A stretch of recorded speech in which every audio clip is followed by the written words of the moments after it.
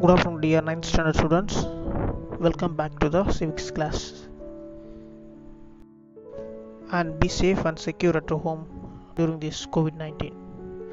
Now let us enter into the subject. Introduction of the NOTA option. So the NOTA, you might have heard in the movies, NOTA movie or something in elections. So that's what we are going to talk about. If the people in a democratic country are not willing to elect any candidate, they can vote for the option called NOTA, which means none of the above. Rule 49O in the Conduct of Elections Rules 1961 of India describes this procedure. அதாவது NOTA அப்படின்னா election போடுற அந்த மிஷினில் எனக்கு யாருக்கும் ஓட்டு போடுறது விருப்பம் இல்லை அப்படின்னு நம்ம அந்த ஓட்டை டிசைட் பண்ணுறது தான் நோட்டா.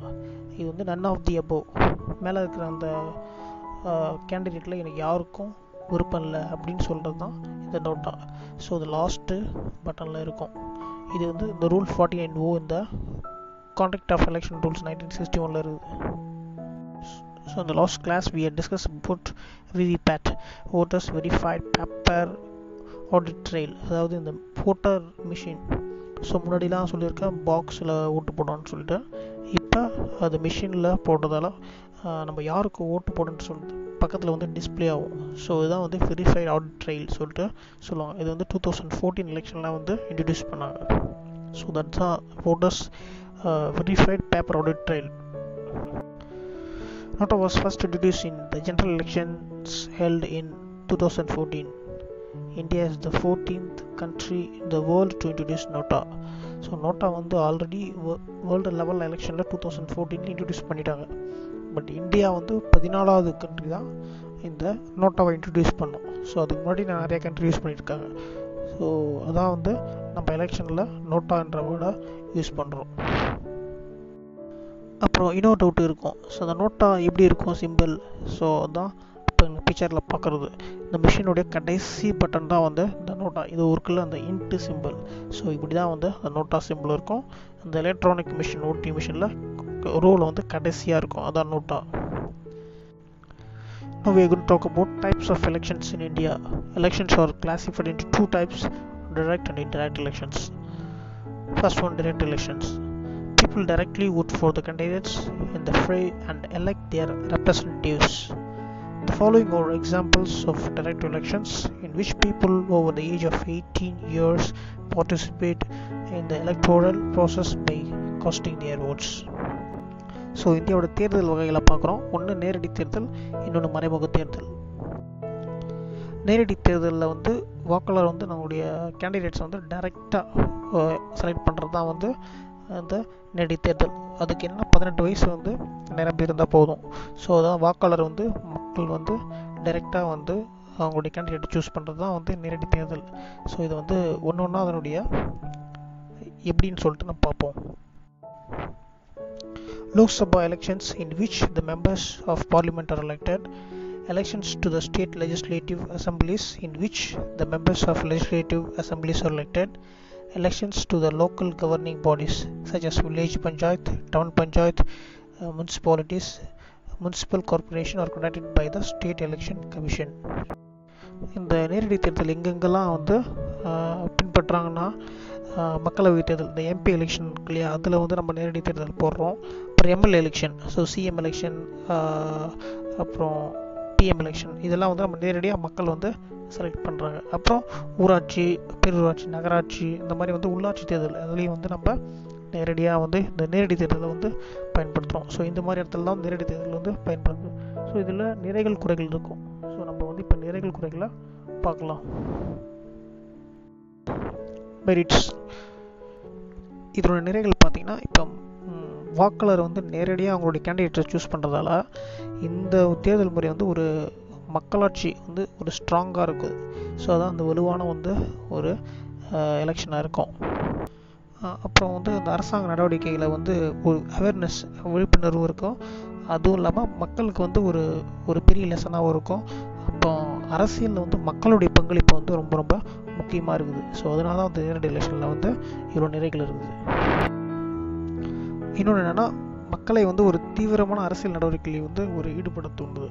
ஸோ ஆல்மோஸ்ட் வந்து இன்வால்மெண்ட் வந்து பீப்புளோட இன்வால்மெண்ட்டும் இந்த அரசியலில் இருக்குது. ஸோ மக்கள் வந்து அவேர்னஸாகவும் இன்ட்ரெஸ்டாகவும் இருப்பாங்க. அதுதான் வந்து நேரடி தேர்தலில் வந்து அவங்களுடைய நிறைகள். இந்த நேரடி தேர்தலில் வர குறைகள், டிமெரிட்ஸ் என்னென்னா, இது வந்து வெரி எக்ஸ்பென்சிவ், ரொம்ப அதிக செலவாக இருக்கும். ஸோ ஏன்னா ஒவ்வொரு பூத்து, ஒவ்வொரு ஊர், எல்லா இடத்துலையும் மிஷின் வைக்கணுன்றதெல்லாம் வந்து ரொம்ப செலவு. ஸோ அதான் வந்து இதனுடைய expensive.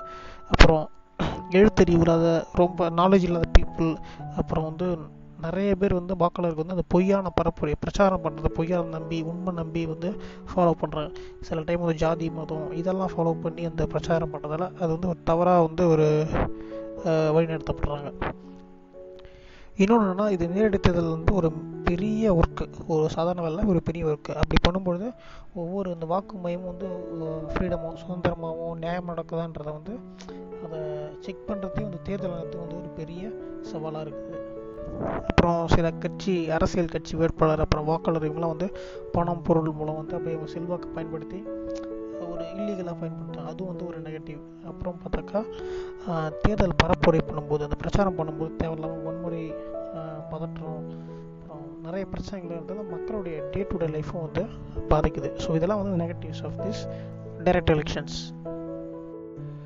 Next, indirect elections. Voters select their representatives, who in turn elect their representatives.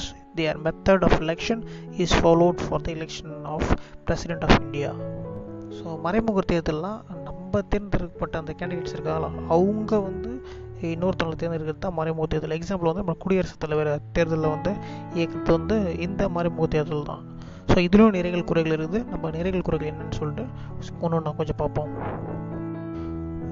Merits: indirect elections are less expensive. It is more suited to elections in large countries. So இதில் வந்து நிறைகள் என்ன, மறைமுக தேர்தல் வந்து நடத்த செலவு ரொம்ப கம்மி, ஏன்னா அது வந்து அவங்களுக்குள்ளேயே நடக்கிறதால. அப்புறம் மறைமுக தேர்தல் வந்து முறை வந்து ஒரு பெரிய பெரிய நாடுகளுக்கு தான் உதவுது, சின்ன நாடுகள்லாம் வந்து அது மேட்ச் ஆகாது.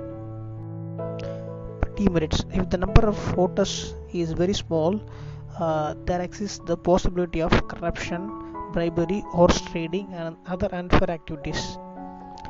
It is less democratic because people do not have a direct opportunity to elect, but they instead do it through their representatives. So this may not reflect the true will of the people.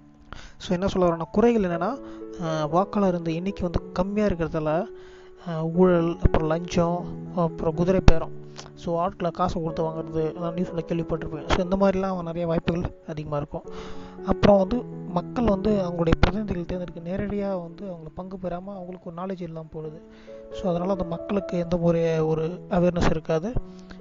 மக்களாட்சியில் வந்து இது வந்து அவங்களுடைய கம்மியாக தான் இருக்கும், அவங்களுடைய participants. அப்புறம் வந்து மக்களின் உண்மையான விருப்பத்தை வந்து இதில் வந்து இருக்குதான்றது கொஞ்சம் ஒரு கேள்விக்குறியான விஷயம்தான். ஸோ இதுதான் இதனுடைய நிறைகளும் குறைகளும். So dear result for today's class, if you have doubts you can clarify me through WhatsApp. So once again, be safe and secure at home. Thank you.